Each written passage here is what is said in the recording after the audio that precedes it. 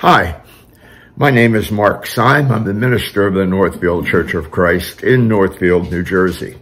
I would like to take this opportunity to welcome you to the evening services for Sunday, December 24th, Christmas Eve.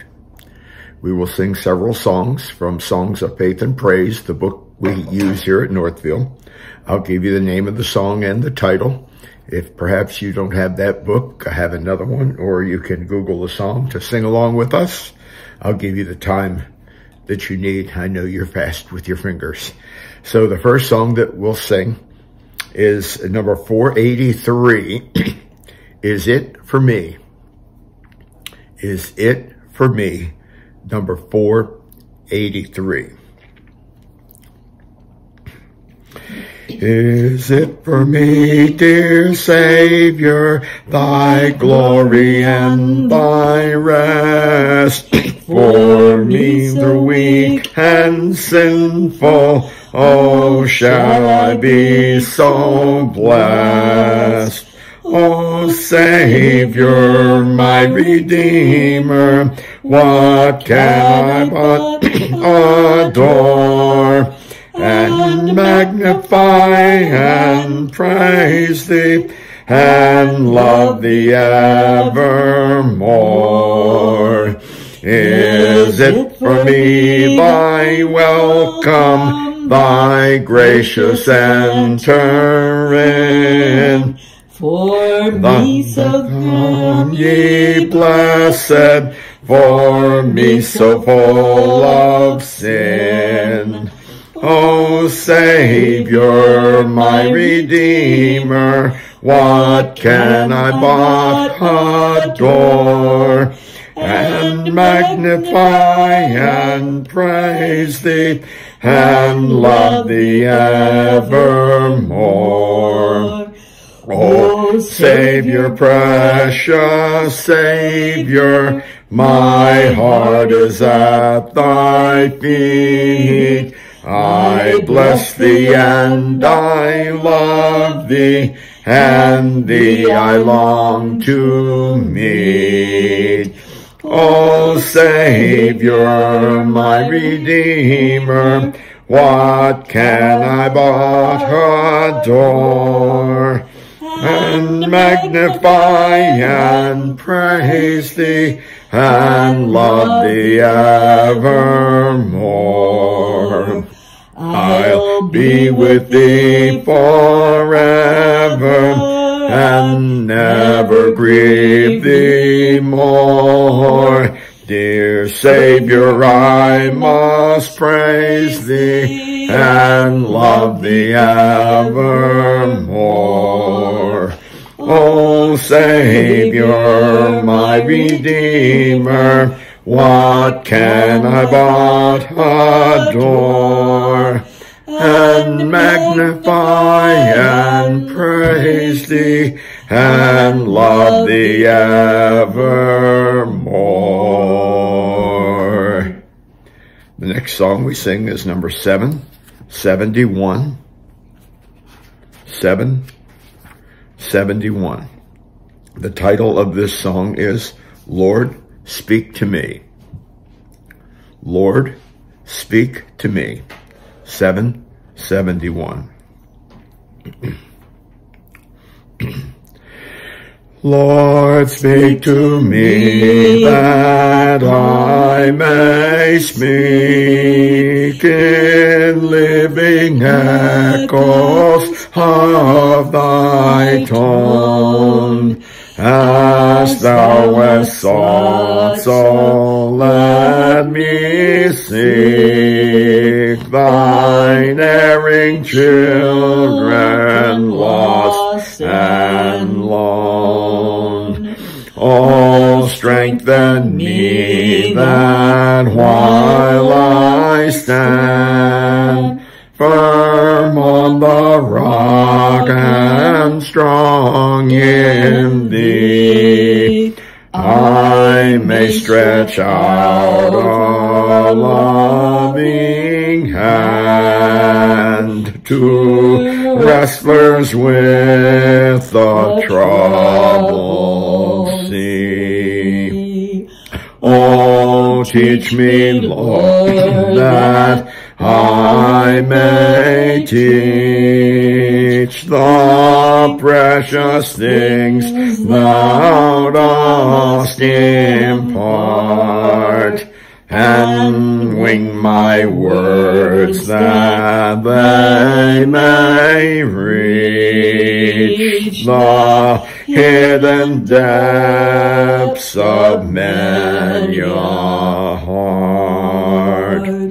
Oh, fill me with thy fullness, Lord, unto thy very ardor flow, enkindling thoughts and glowing word, thy love to tell, thy praise to show. For the Lord's Supper, we'll sing number 383, Jesus, Keep Me Near the Cross. 383, Jesus, Keep Me Near the Cross.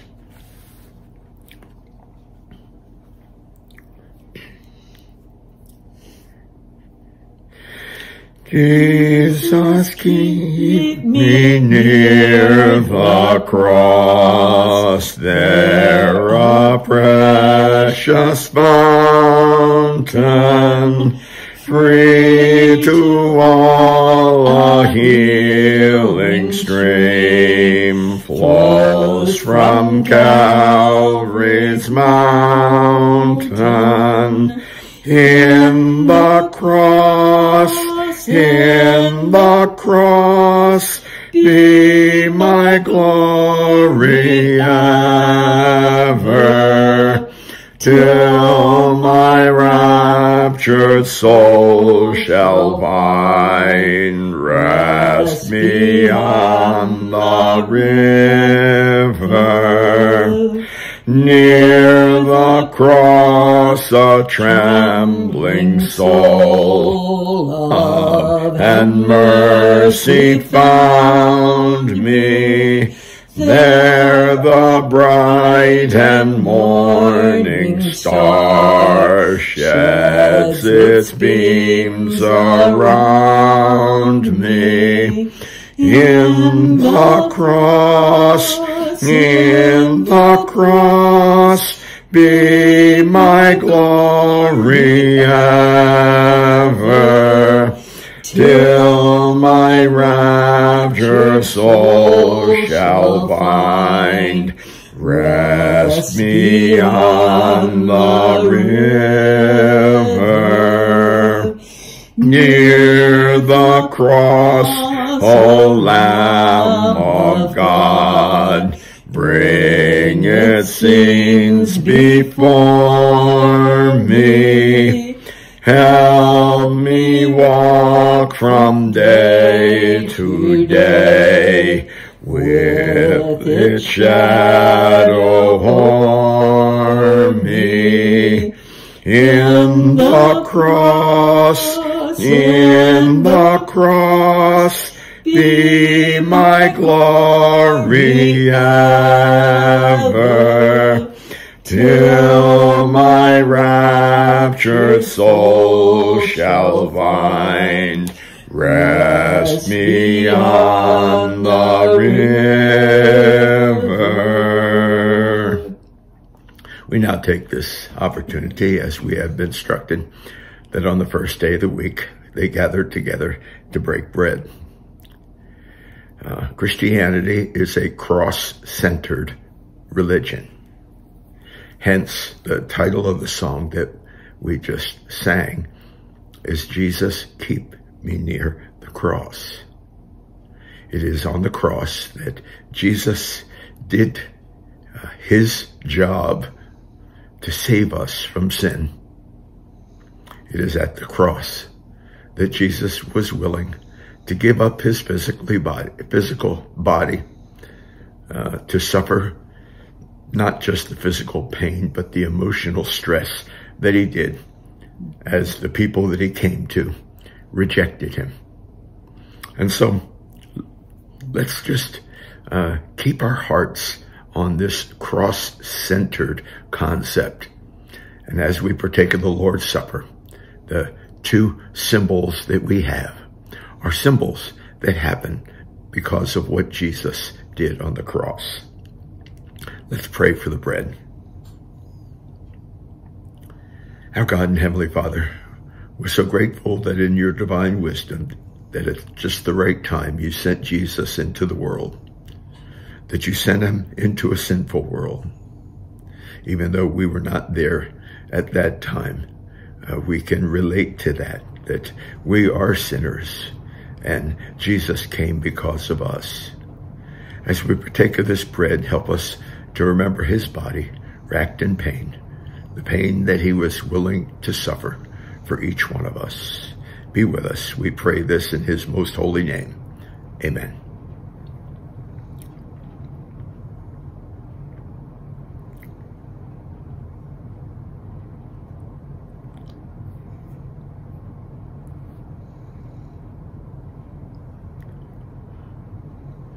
The song that we just sang said, "The bright and morning star sheds its beams around me."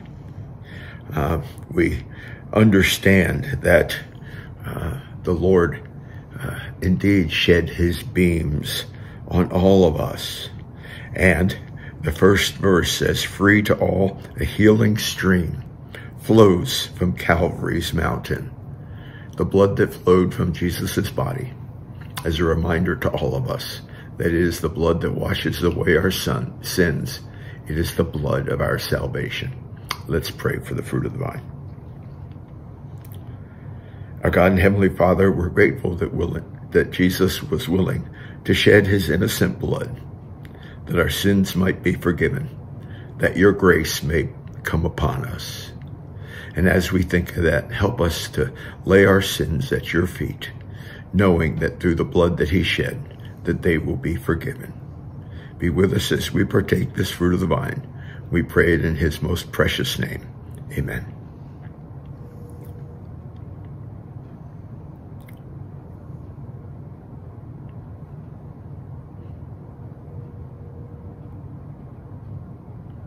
With the Lord's Supper being completed, we take this short amount of time to remember that we are also instructed on the first day to give back that which we have prospered. That which we have prospered. We have come to understand that all that we have is the result of our God from above. And so it is the deal of giving thee but thine own. And so as we give, help us to give with an open heart. Help us to give with a cheerful heart. And help us indeed to understand that our giving is supposed to be a sacrifice. Just as in days of old, the Israelites sacrificed, we are to sacrifice in our giving back to the Lord that which is his, so that the church, the Lord's kingdom here on earth, can strive and do the job it's supposed to do. Let's pray. Our God and Heavenly Father, we just thank you for the opportunity that we have to give. Help us to do so with a generous heart.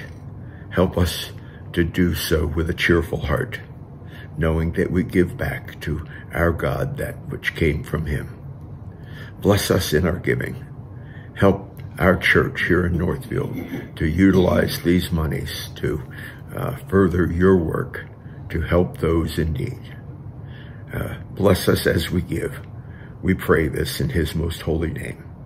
Amen. The last song that we'll sing is number 636. 636. To love someone more dearly every day. Beautiful song. To love someone more dearly every day. To love someone more dearly every day. to help a wandering child to find his way, to ponder over noble thought and pray, and smile when evening falls, and smile when evening falls. This is my task, to follow truth as blind men long for night, to do my best from dawn of day till night, to keep my heart fit for his holy sight, and answer when he calls, and answer when he calls. This is my task.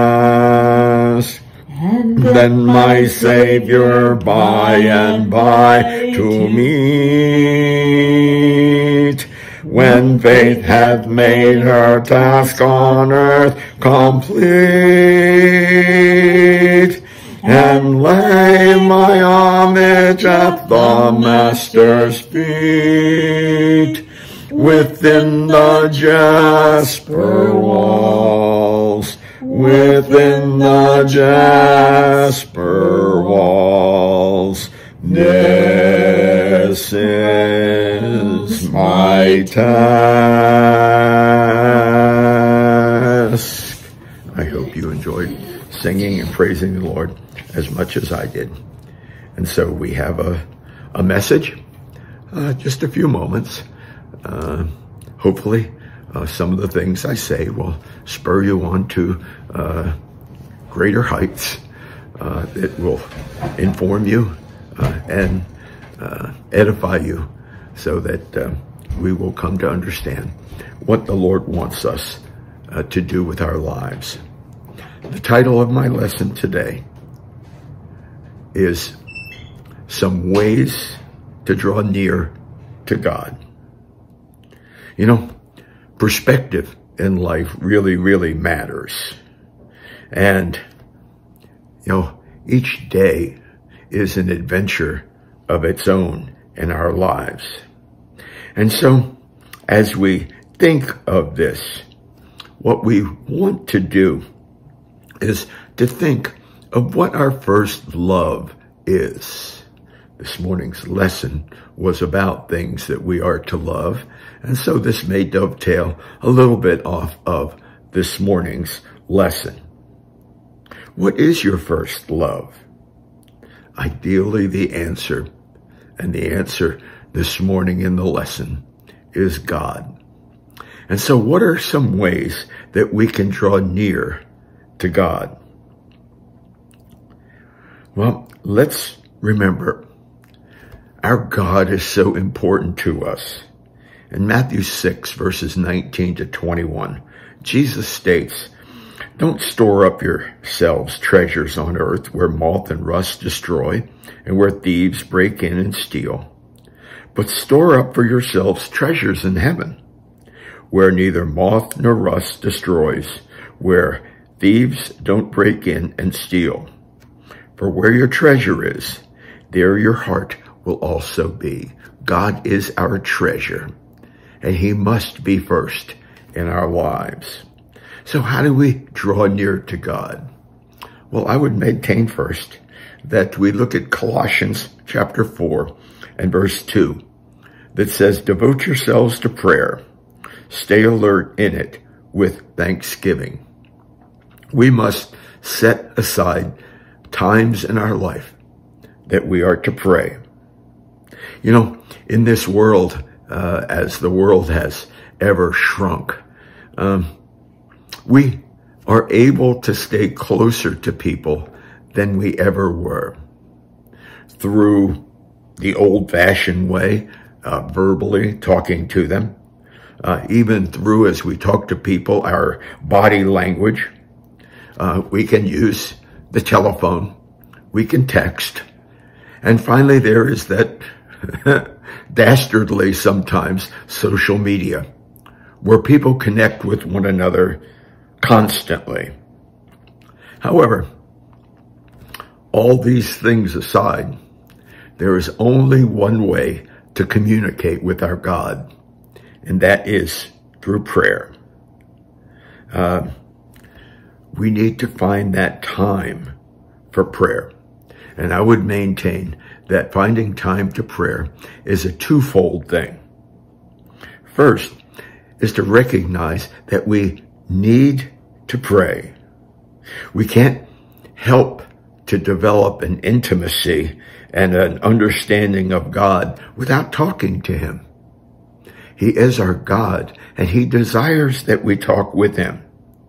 Similarly, if we truly believe God to be what he is, the omnipresent one, then he's not always available. He's not only available just when life is good.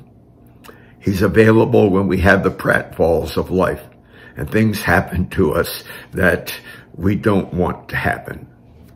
Secondly, we should set aside a designated time to pray. It could be at night before we go to sleep. It could be in the morning after we wake up. We could choose to be both.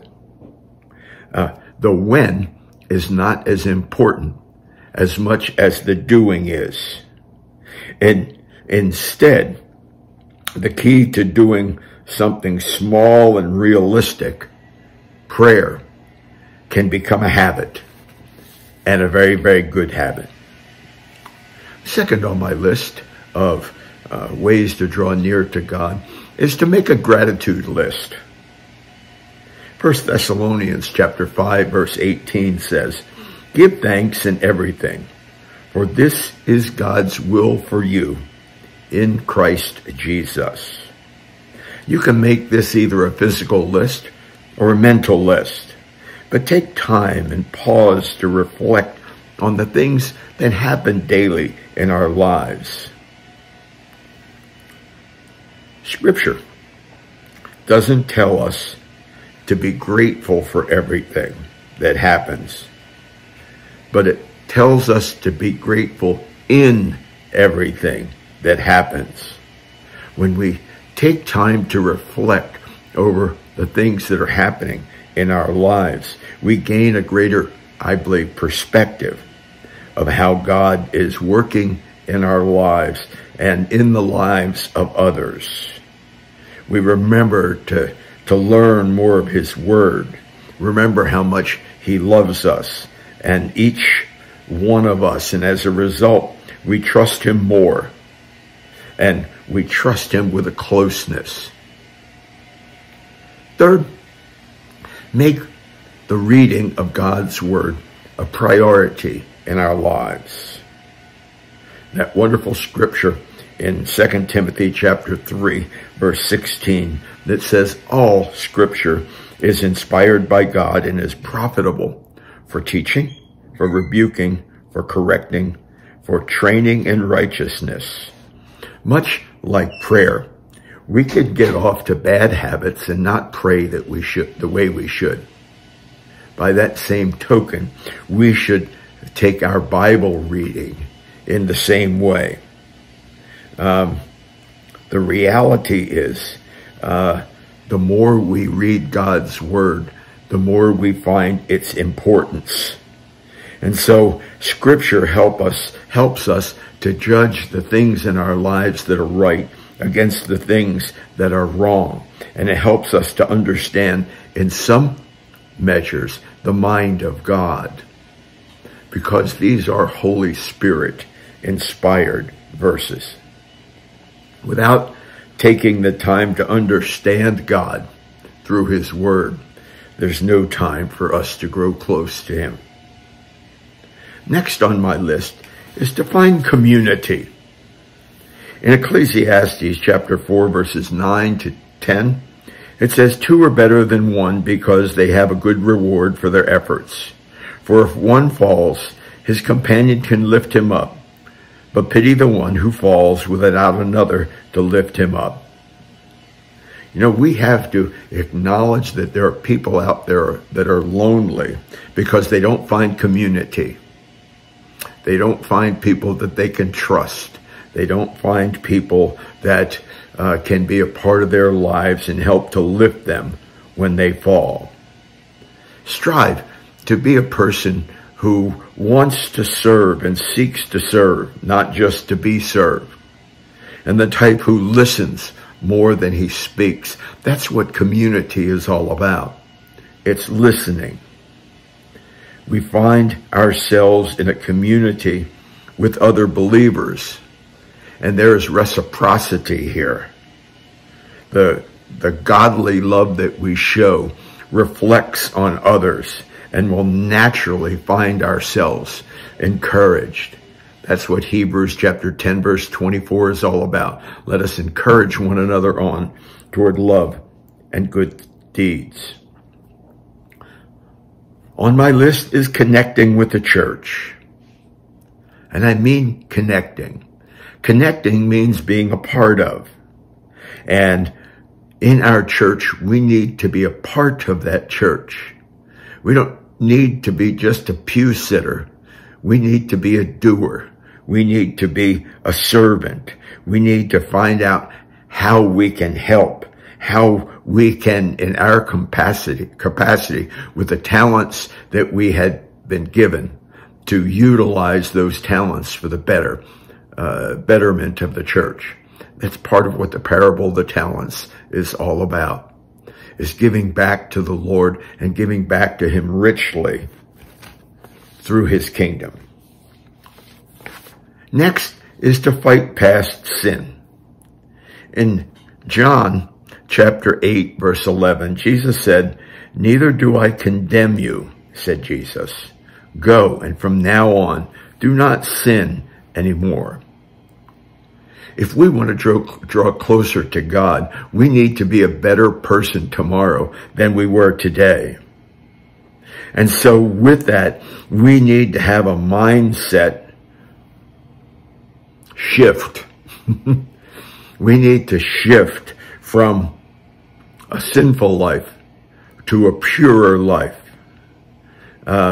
We need to understand that if we don't do that, we separate ourselves from God. You see, what Jesus did on the cross forgives us of our sins. That's what the blood of Jesus does. And so with that, we can't let our sins weigh on us. God offers us the opportunity for repentance. Not just saying that we're sorry for our sins, but saying that we don't want to do those things again. As Christians, we must realistically, if we want to draw closer to God, we need to realistically set goals. Life is all about setting goals, isn't it? Life can happen to us, or we can take charge of our lives. And if we are maturing in the Lord, we allow God to have input into the decisions that we make as we set these goals. We must see how God directs us and guides us in the fashion that he sees fit. We need to take our talents and use them for the Lord. Let's choose to make goals. The ultimate goal for each of us is to live forever with our Lord in eternity. We must be accountable. Proverbs chapter 27, verse 17 says, "Iron sharpens iron. One person sharpens another person." No matter what we say we're going to do, if we go through life just relying on ourselves, we wouldn't need help. If we try to go through life without God's input in our lives are going to be wasted. We wouldn't need people. We wouldn't need God. But the reality is that we need people and we need God. Find people in your lives that will hold you accountable as you strive to grow. You know, Timothy was told that the Holy Scriptures were for reproof and rebuke. This is what people need to do for one another. We need to hold one another accountable. Finally, last on my list in growing closer to God is to discover your purpose. Jeremiah 29:13 says this boldly. It says, you will seek him. I'm sorry, let me start that again so I get it right. You will seek me and find me when you search for me with all of your heart. The only way that God can be in our lives is if we diligently search him with every fiber of our being.